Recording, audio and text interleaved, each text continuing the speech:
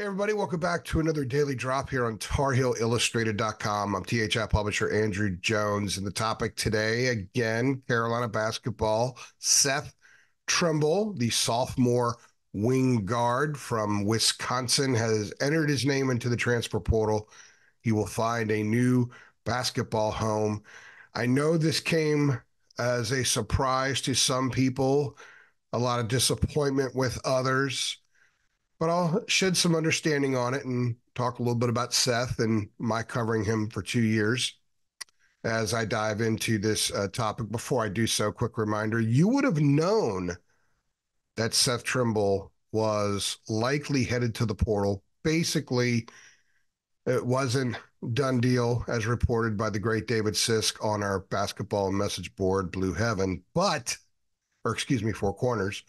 But you would have known that the two guys that we reported last week that were considering it, and it was likely expected, were James Okonkwo and Seth Trimble. And guess what? James Okonkwo and Seth Trimble are in the portal. You would have known about this a week ago before it happened.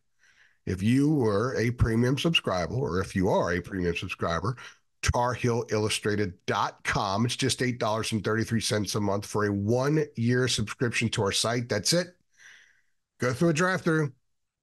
Get the smallest meal on there, unless it's a Happy Meal, and that's probably close. $8.33 a month, guys. And you can have all this information at your fingertips, because if you're just a consumer of our podcasts, that we don't only put so much information out on these, we have 1,000 times more information on our website. We had 7 front page content items on Tuesday, April 9th.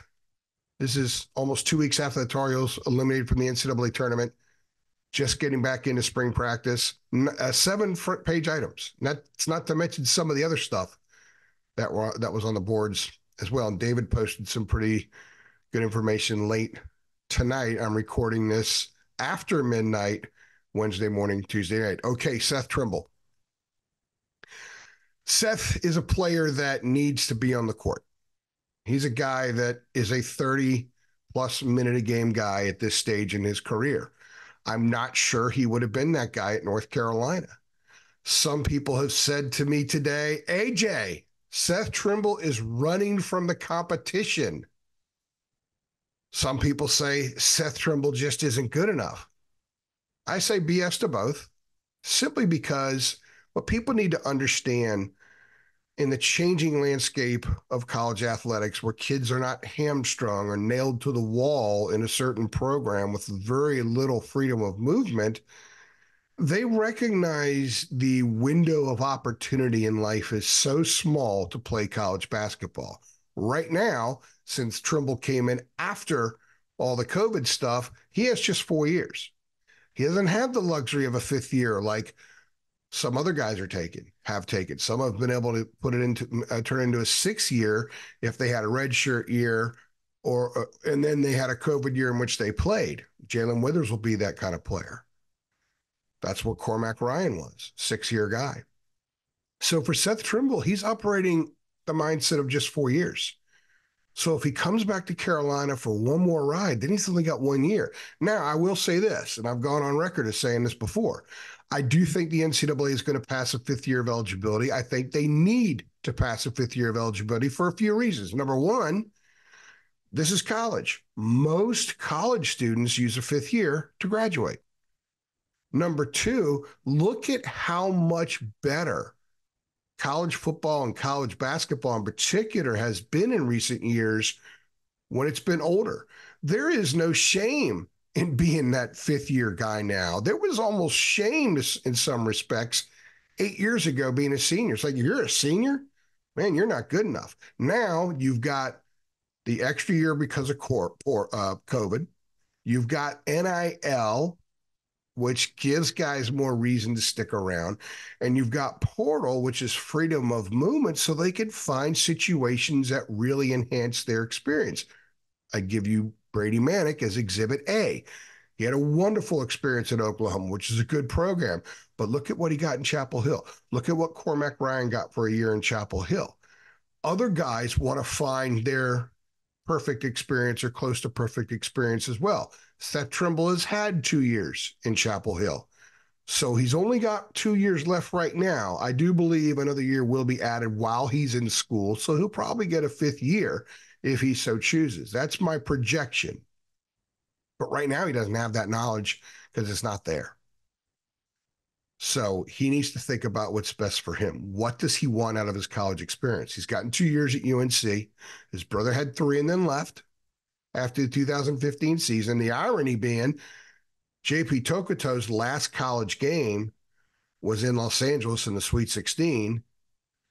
Seth Trimble's last college game in North Carolina was in the Sweet 16 in Los Angeles. Same building. Different name, Staples Center, Crypto.com Arena, same building, same part of the tournament. So in Seth, Carolina's losing a great defensive player. In Seth, Carolina's losing a wonderful energy guy. And Seth, Carolina's losing a fantastic teammate.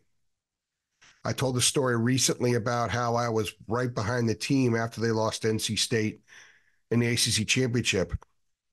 I couldn't go through the other tunnel because it was on the other side of the court and there was all kinds of stuff going on. It would have taken forever. So I just followed the team through their tunnel. And Seth was at the back of the line and head down the whole time, a moping stride. He was disappointed. He wanted to win an ACC championship. First player I talked to in the locker room in Los Angeles after they lost Alabama was Seth Trimble. Go watch that video here on TarHeelIllustrated.com. Very emotional, very upset. Didn't want to lose. For those of you who say the front of the jersey doesn't mean anything to him, I can confirm to you with firsthand knowledge it means a lot to him. But that doesn't mean it's in his best interest to stay there for 2 more years.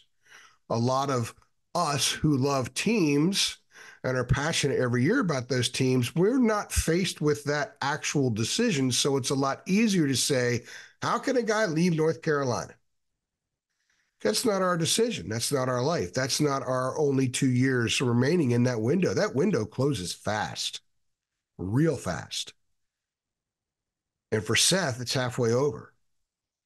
So Carolina's also losing a guy who really improved offensively. I'm going to throw a couple numbers at you just so we can lay it out there other than just, hey, I remember him being pretty good. Here's what he did. His freshman year, he was 1 for 6 from three-point range. He was terrified to shoot the ball. There were times I was critical of Hubert Davis that he would put Seth in the game, but not have him on the ball. And teams wouldn't guard him. They wouldn't guard him. If you put Seth on the ball, you have to guard the ball. And then you put one of your other shooters like RJ or Caleb off the ball. Suddenly the opponent has to defend at least 4 guys then because Armando was on the court as opposed to having to defend 3 when Seth was on the court, not on the ball. But guess what? This past year, 13 for 31, 41.9%. Teams had to guard him. But he had the ability to take it to the basket. But there was a time in the middle of the year where people in the media and some fans were talking about, man, Seth doesn't finish enough. He's not getting the ball to fall through the rim. He's not taking the contact as well as he should. I think he just happened to miss for a stretch. But what did he do? He developed that little mid-range game. And I talked to him about this in late February, early March, where he had that 2-3 dribble, pull up just inside the free throw line jumper, and it was money. Remember when he hit a couple of those at Duke? Big time shot. And that's something he developed during the course of the year. So that's something that he added to his game in season. And oh, by the way, he went from averaging, what was it, 1.2 points a game to 5.2 points a game. He went from 16 minutes, a turnover. I'm reading some of this stuff because I can't remember all of it, even though Bruce Young thinks I do. A turnover every 16.1 minutes as a freshman, turnover every 27.2 minutes as a sophomore. Free throw shooting went up 12%. His playing time doubled. He was integral in several important wins. How about the Florida State game back in early December? The Tar Heels did not play well. And Seth Trimble goes in there and just gives him a huge spark with the press. He played 14 minutes that game and was plus 24. So on a personal note, I enjoyed covering Seth. I enjoyed seeing him come out of his shell this year. He went from a guy who didn't say a whole lot last year to a guy who was leaning back in front of the locker and and just having a conversation after a game as an important player who had tremendous confidence because he knew every time he got on the court, he positively affected the game. And now he's going to take that somewhere else. What can he be somewhere else? I think he can be a 30-minute guy. I think he can be a 12 to 14 point guy in the right offense. I think he can do that as a lockdown defender, an excellent transition player. I think he can be a better rebounder than we've seen him at North Carolina. I think he could be a good weak side offensive rebounder. I think he can be a rip and run rebounder on the defensive end. But we're not going to see whatever else he becomes at North Carolina because he's in the portal. We can speculate what this means. If it means R.J. Davis is coming back, or if he just thought that Ian Jackson's going to get penciled in and he's not going to see the court, I'm not going to go there with that. Some of that stuff we have on our message board that I was talking about earlier, but this is very fluid. So I'd be a fool to say something concretely in one of these drops, knowing how fluid everything is and how certain things have not fully been decided yet as of this recording, which is now 1:51 in the morning, Wednesday morning. So Seth Trimble in the portal, second Tar Heel to do so. They're the two players that we reported a week ago were likely entering the portal. It's now happened. I'm not saying that nobody else is. Again, it's a very fluid situation, but we saw this coming. We had an article ready. I'm sorry to see him go because I enjoyed him. Hopefully he keeps those pink shoes. If he hears this, he knows what I'm talking about. Don't tear them. He was concerned about them tearing.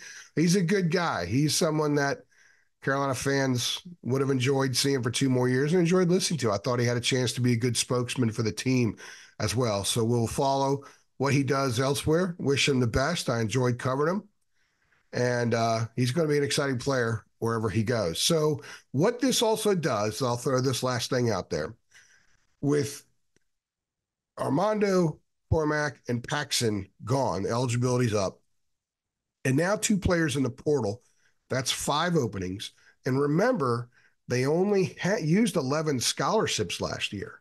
So technically, that's 7 guys they can bring in. They have 3 freshmen coming in, Ian Jackson, Drake Powell, and James Brown.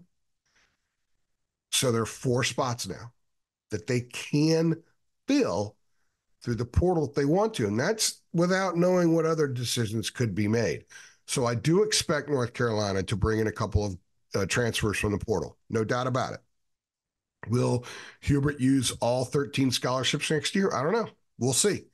He could get very creative with the portal and get some younger guys with some length at the end of their career to come in and maybe make this their destination stop to see how it goes. There's a lot of options for Hubert, but he is very choosy. He's not throwing a wide net out there. And when he does throw something out there, a net after a certain player, we always have it on our board. I'm going to push that because if you want to know what's going on, you got to sign up because we are on top of it. David is locked in as much as you can be. He knows what's going on. And all of the things that he reports are met. Our sources are met. So come on over, be a member, and you can be a Tar Heel insider too.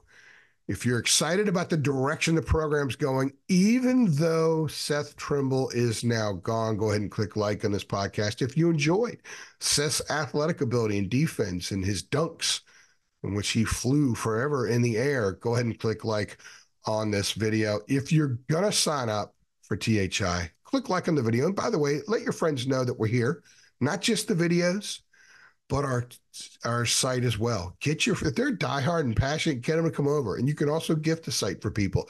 It's just $8.33 a month for a 1-year subscription. I'm going to keep pushing it and pushing it and pushing it because we want more people to sign up because we want you guys to have as much information about your team, not just basketball, but football and recruiting as well as you possibly can. I'm AJ, and I appreciate you stopping by.